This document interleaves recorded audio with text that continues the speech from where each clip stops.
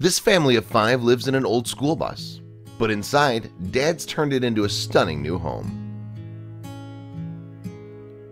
Brian and Starla Sullivan are a married couple with 3 young children, and in 2014 the Sullivans were living in a rented apartment in Renton, Washington. But 3 years on, their circumstances have changed quite dramatically. The couple weren't completely happy with their living situation back in 2014. In fact, they were growing more and more frustrated with the amount of money they were forking out for rent. As 26-year-old Starla told the Daily Mail in February of 2017, the couple were paying around $1,500 every month. But that wasn't all that bothered them. The Sullivans were also generally unhappy that they weren't able to buy a home of their own, and that Brian, a 29-year-old aerospace assembly mechanic, had to travel an hour to work every day. Plus, the family didn't feel a part of their neighborhood community. Clearly, it was time for the Sullivans to change something about their living arrangements. Their next move, then, was not only brave but also very clever.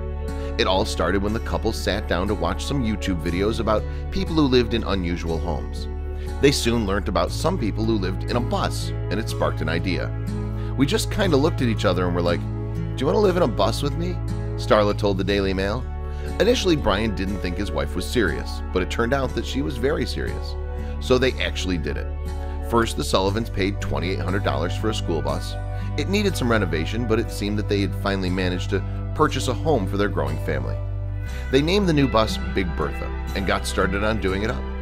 Amazingly, it took another $30,000 to get the vehicle up to the standard they wanted, but just under a year after buying the bus, the Sullivans moved in with their 3 boys. The couple grafted hard that year, with neither of them having had much experience in house renovations. "We laughed, we yelled, we spent the first year of our marriage building our dream home together with our bare hands. And we're still married," Starla later joked. But the hard work paid off. Indeed, the bus now has literally everything the family needs. Their kitchen has enough space to fit an oven, a microwave, a sink, a washing machine, and work surfaces. And there's even a little fireplace to keep the family warm in the winter. In a YouTube video about the Sullivans' unconventional living situation, the couple expressed the importance of having a bath on board, so they made sure to install one big enough for all the kids. They also fitted the school bus with a clever sofa that pulls out into a full-size bed. It's valuable extra space.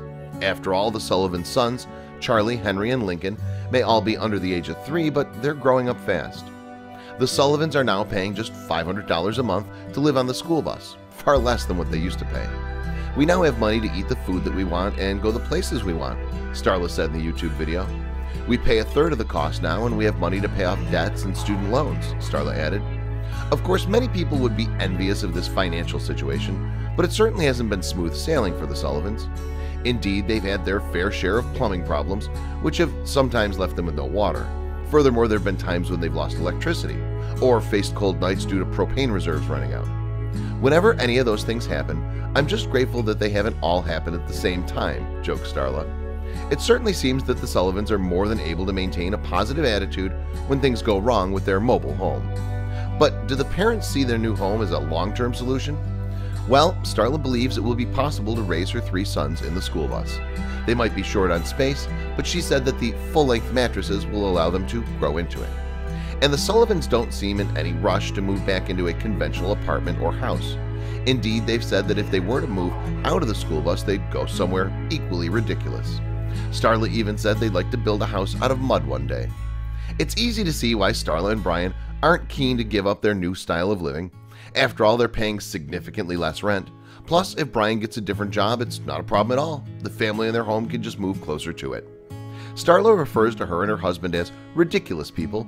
Whether they're ridiculous or not, they're certainly brave and unconventional. Share this story with your friends below.